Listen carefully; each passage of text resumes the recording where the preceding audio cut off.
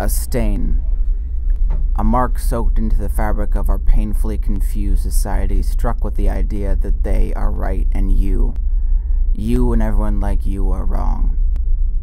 This human concept that there are some that are right and others that are wrong because the right say they are, is a concept that has separated people since the beginning of modern society.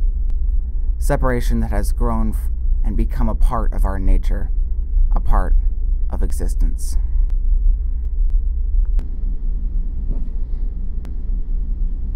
But who gets to be right? Who gets to be the one to decide who is wrong? Who makes this decision? Is it by pure luck?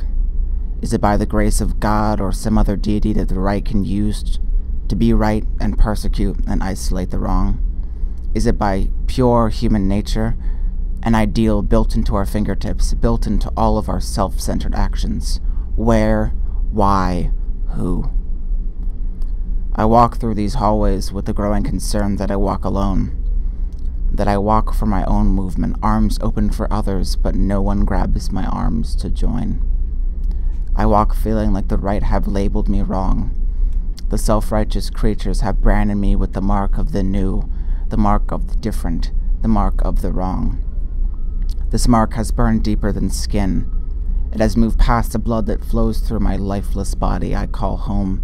This mark is a mark that comes with being me and living in this painfully lost world. I scream, but no one listens. I cry, but no one cares. No one is honest. No one is true. Is this the world that we have created, a world so locked on being the best that we have forgotten about truth and honesty? I can't live in this.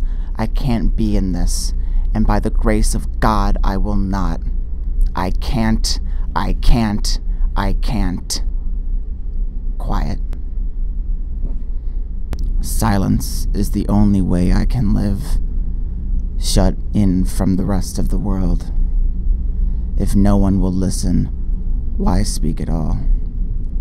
So I stay quiet and sit in the seat, laughing.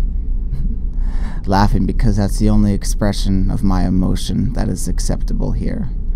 So I sit and laugh and look into your eyes, because I see you as you see me, sitting on top of your throne of lies. Can you hear us sing a song about a revolution?